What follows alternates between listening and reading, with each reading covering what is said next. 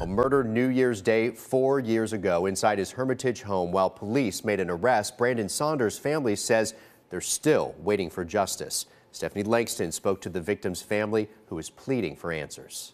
He shot my brother in the head. It was January 1st, 2020, when police were called to the Hermitage home of 33-year-old Brandon Saunders. At the time, we did not know that it was a murder. Nobody really knew the truth, and they had just told the police that it was a suicide and that my brother had got out a gun and shot himself in the head. A claim that didn't add up for Brandon's family from the beginning. My brother is left-handed, and my brother was shot on the right side of the head. Weeks later, a witness came forward, and Brandon's 23-year-old roommate, Eric Marino, was arrested and charged with criminal homicide. We know that he did it. He knows that he did it. But Marino spent little time behind bars, with court records showing he posted bond in August of 2020. He's just walking the streets, and it's been 4 years, and he's just freely gets to live his life like nothing happened.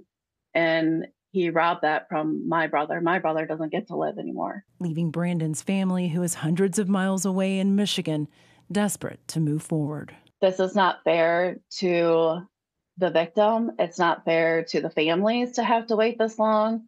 We just want closure. We want to move on and heal from this.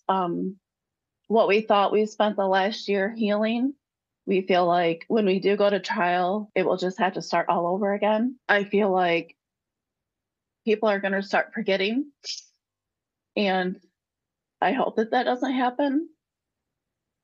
And I hope that they keep pursuing this, and I hope that they just don't think that we're just going to forget about it and that just nothing can happen out of this. And this is just very disheartening and concerning. And how many other families is this happening to? Now, a representative with the district attorney's office points out that no trials happened for a year during COVID. The case was set for trial last February, but the defense counsel has been dealing with medical issues. The trial is now set for September of this year.